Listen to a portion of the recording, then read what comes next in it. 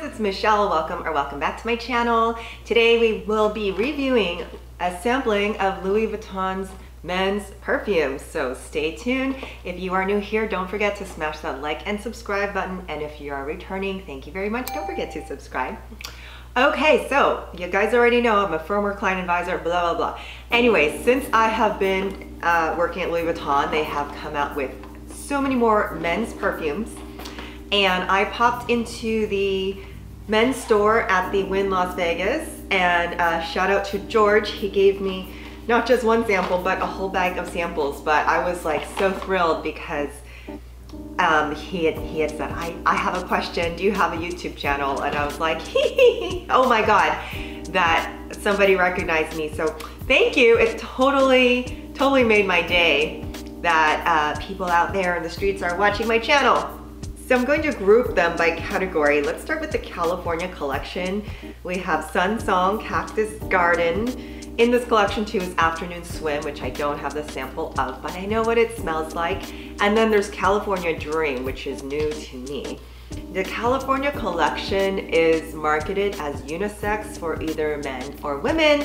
That Afternoon Swim is particularly popular for men, especially this time of the year, gift giving and stuff. Okay, and then there are some from the, I would say the original line. Let me read you the names: Sur la Route, Contre Moi, Hazard, and Nouveau Monde. So the names of the, when I say original, it's like they had this launch and there was maybe 5 men's perfumes. But it's all about, the names are all about the essence of travel. So the perfume is, if you really study it online, they have the story about the essence of travel and the notes that are in each one and what each one means. Each fragrance is packaged like this. Mine is a little dirty because I just take this whole cylinder and drop it in my suitcase when I'm traveling. But here is what it would look like. This one is in an amber container because it has oud. It's part of the special collection that has oud. But the samples that I have here are from a different collection, and those bottles are clear. The fragrance inside has a little color to them. So Imagination is kind of a light aqua color. The key notes here are amber and tea. Unprecedented attraction of amber and tea for Imagination to take flight. In case you didn't know, the way to apply cologne is spray it once in the air and then walk through it. Just once. Do not spray it all over. I really don't like when I'm in the elevator with someone and I feel like I can't breathe, and or if I get into the elevator and it smells like somebody sprayed half a bottle of fragrance in there, but they probably left 20 minutes ago. Yeah, so spray once and walk into it because it's supposed to react with your body, not your clothes. So you're gonna spray it on your body. This is so lovely. It's very fresh. I actually would wear this. To me, it smells a little unisex. The images of Imagination are like on the beach, clouds. That is exactly how this feels. Yeah, I definitely like that one. Okay, so that is the one I walked in for. And then another one that I had sprayed last year that I liked is Meteor. Now what the advisor did tell me was that Meteor is a nice scent, but it doesn't last as long as Imagination for whatever reason. Spray it on your skin and walk around and see how the scent changes, because yes, scents do change. They change with your skin chemistry. So Meteor, oh, I did talk about this before, the Spicy Mandarin. It has that light freshness to it, but the spiciness also gives it a very masculine, earthy tone. Oh, look at the colors just on the sample vial. It's like the sunset. Oh, that's so pretty. Mandarin, as passionate as a sunset. All right, so we have another Mandarin scent.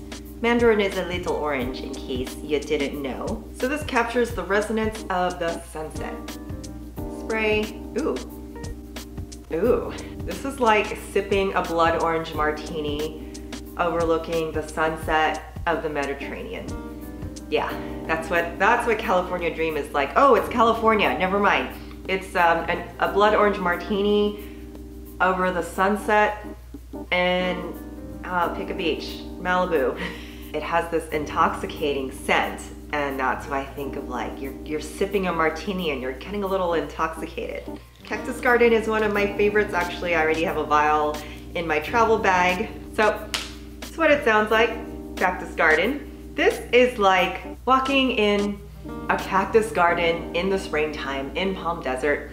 Has little hints of floral, it's very fresh. The cool freshness of an exotic patio. What's in here? Bergamot and lemongrass. So this one you might be walking through your patio in Palm Springs and the drink in your hand might be like a lemon spritzer or something. Next is Sunsong. I was not truly a fan of Sunsong because to me, it smells like soap. I'm sorry for anyone who loves this. Let's see, orange blossom, lemon, and musk. Oh, that's what these notes were, lemon and musk. Okay, now let's go to the classics, the Sur la Route. Sur la Route means along the route. So these classics, they were named, if you kind of look into the descriptions on the website, they all embody the essence of travel. So Sur la Route means along the route. So it has like some lime to it, a dash of cedrat. I don't know what cedrat is, but they've got this kumquat lime looking fruit with cedrat and bergamot. A fragrance that resonates like the most vivid heartbeat. Okay, one thing I have to say about the Vuitton men's fragrances, I do think they're very sexy. They're masculine, they're intoxicating, and they're different from kind of your typical like Thierry Mugler and Dior Sauvage, very typical men's fragrances. You know, once everyone has something, I just don't like it anymore. That's just me. Okay, Contre Moi. I remember this one is the one that smells vanilla-y. Yeah, and that was, you know what this reminds me of? When I was a little girl, I collected strawberry shortcake dolls, and do you remember how those smelled? Like strawberry shortcake smelled like, or they tried to make her smell like strawberry, and then I had blueberry muffin and apricot. This one smells like apricot. It reminds me of that, where the dolls would have a little scent to them. Okay, you know, it's probably a little more sophisticated than a kid's toy. But this one is very vanilla-y. I had read something a long time ago that men really like the scent of vanilla because it's like reminds them of like someone, like their mom or their grandma baking cookies for them. So there's this underlying scent of vanilla that men are really attracted to. Just FYI. But anyways, with that said, off on a tangent, when I worked at Louis, most men, the scent that they liked and picked to purchase for their women was Attrape Rêves. Contre Moi was actually not that popular, but it does smell vanilla. I don't know how it got like, but in a good vanilla, not in a boring vanilla. A good, expensive, exquisite, like Madagascar vanilla. Okay, Nouveau Monde. I remember not liking this one. So, of course you spray it closest to your computer. Now my computer will smell like it. Ugh. Okay, I took a deep breath of this. It's not as bad as I thought. Now when I was working there, you would smell all of these fragrances at once, and sometimes it was just like overkill. Like what I said about when you enter the elevator and it's like somebody emptied a whole perfume bottle in here. Ah, yeah, you know, it's not as bad as I thought. Okay, now that I see the picture, it's like, what is this? Cocoa bean and oud. Oh, so it's the oud.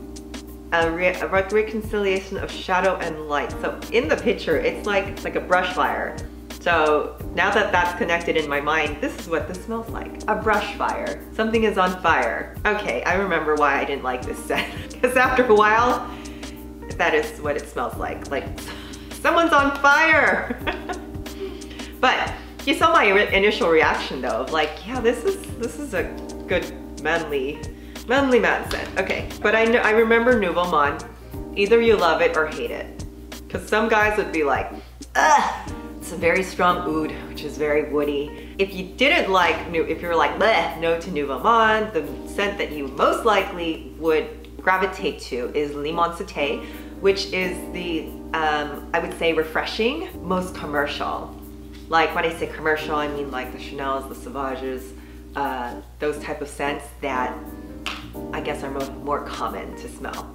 Okay, last one is Au Hasard. Now I'm getting a headache because I am inhaling way too much here. So let me just take a commercial break and talk about one of my sponsors, Rose Forever New York. You know, I love pink. I have actually, they have given me that arrangement there that is almost, I want to say it's 9 months old now, and it's still fresh and beautiful and smells great. Of course, I picked another pink one for my new bookshelf here.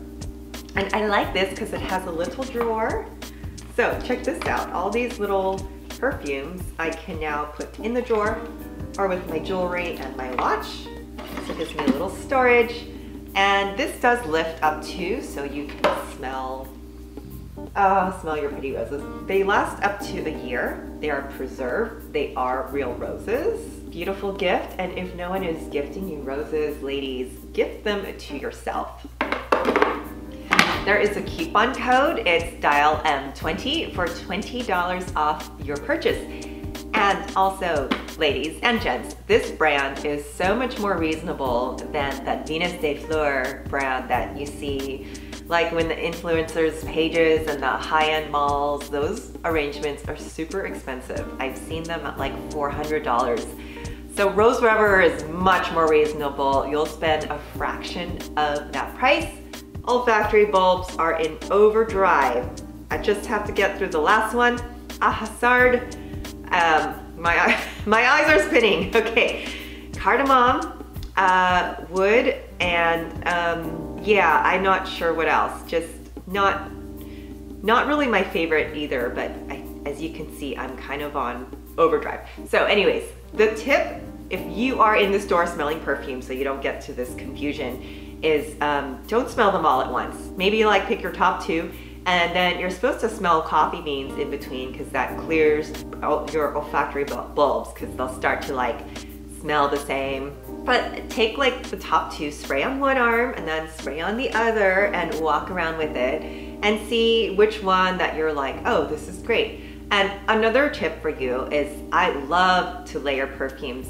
I know this is a little like on the expensive side for perfumes. Actually, I think it falls right in the middle because most like commercial perfumes are about $100. And then there's brands like Creed that are like $400 or $500, and Le Labo, and they're super like organic and expensive. So this I think falls in the middle at $265.